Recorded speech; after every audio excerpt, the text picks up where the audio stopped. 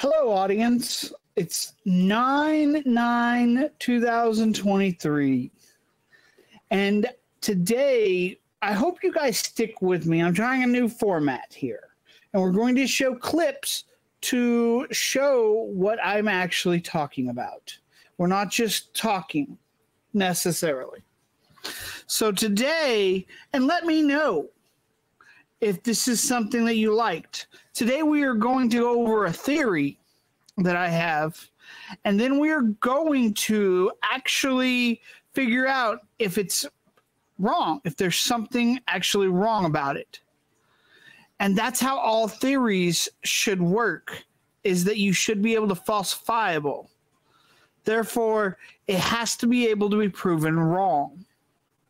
If there's no possible way that it has a potential to be proven wrong, then it is not a theory. It is just a dream.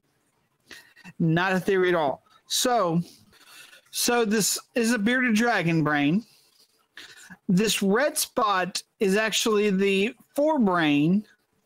It's actually where memories are stored. Now, understanding that DNA holds memory, so bearded dragons are born with the memory and ability to Blackbeard, and this would be held in the forebrain. DNA has 100% proven to be a memory. So therefore, this might actually correlate to the size of the forebrain might correlate to the size of an individual's territory. And that makes a lot of sense. So I started looking into sea turtles. And it is proven that baby sea turtles have a bigger brain per body than the adults or basically any other one. And they're super adorable. But here's the kicker here, is that that's necessity.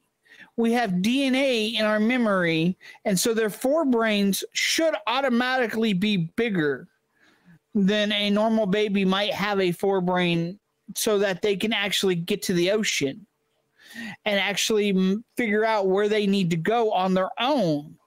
So their DNA is holding memory. We have this right here. This is a really good map. This is the oral stalk. This is what they smell and other sensors that come from the front of their heads. And then as this shifts backwards, we get a forebrain. And this is where your memory and stuff should be stored. And then you have the optic tantum, of which is what takes the eyes and takes the sensories and actually tells the brain what those sensories actually mean. And so that's where their magnetic field and stuff sensor would probably be as well, to tell that. And then you have the cerebral, and this controls their muscles. And then you have the medulla. This down here has to be the optic nerve. So we look at these four turtles. This is a leatherback, the biggest sea turtle in the world. His brain looks quite a big difference. And we can see this is the loggerhead. The reason why I bring up the loggerhead instead of the green sea turtle is because the loggerhead is one of the biggest territories of any turtle. So the leatherback actually has the biggest territory. But we look at the brain, and this would automatically make you assume that the theory is completely wrong. The leatherback's forebrain is quite a big difference than the loggerhead forebrain. So you would say that this theory doesn't really make a lot of sense. Well, one thing we might actually look at here too is the fact that this is actually more linear than this throughout the whole thing. So this shows that there should be more connection. If this animal brain was bigger, it might actually have the capacity for empathy. But that's for another time. So this is the actual territory of the leatherback sea turtle. And this is really interesting because another thing that we can compare this to is ocean current.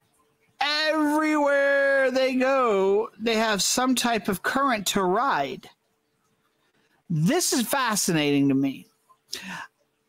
And so what would a normal turtle habitat be? Closer to the shores is what they talk about.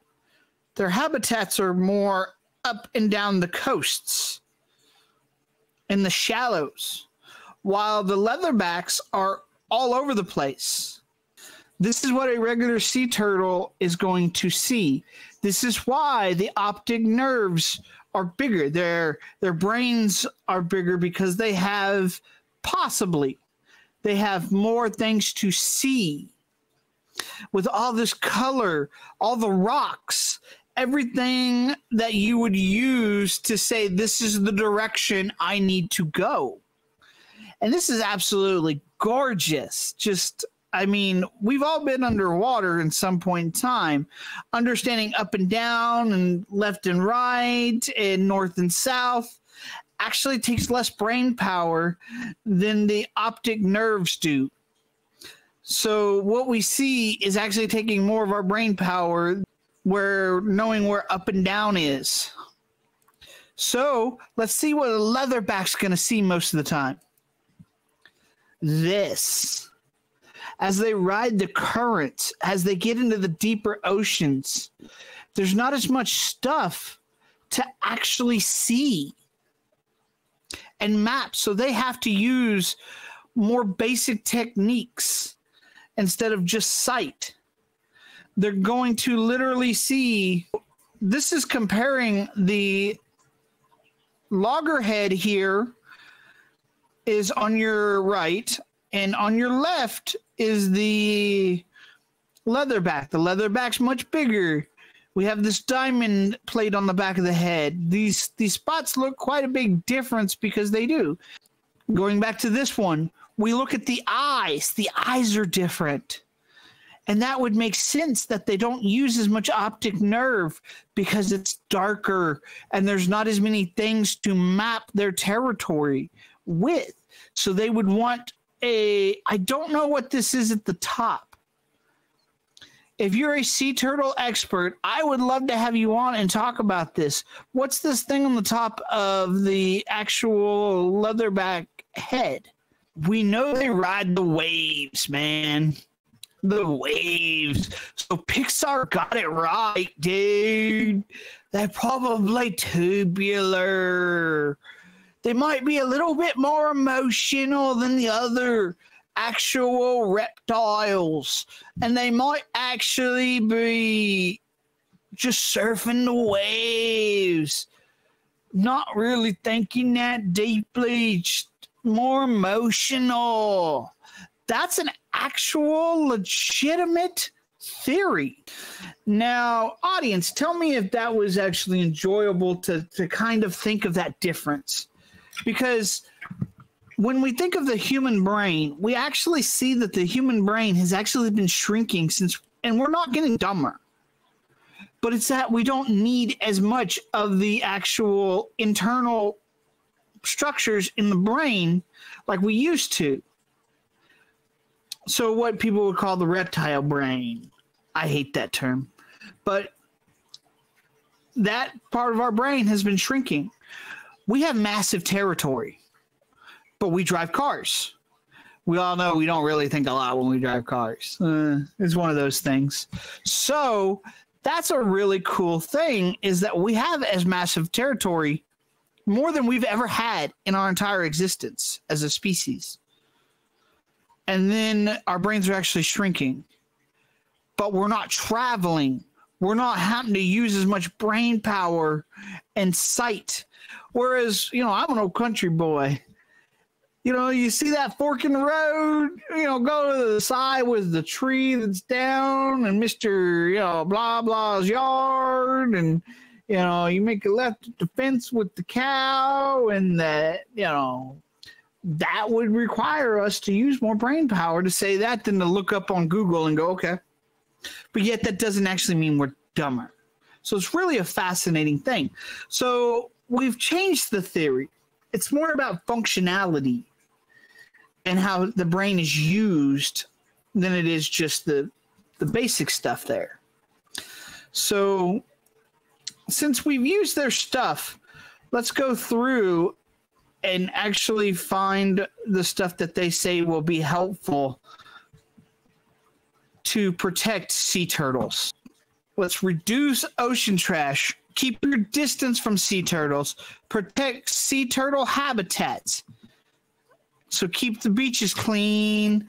After a day at the beach, remove recreational beach equipment. Report marine life in distress. These are all things that we need to keep in mind to keep the sea turtles alive because we have so much left to learn from them. Hey, thank you all, and you guys have a good night.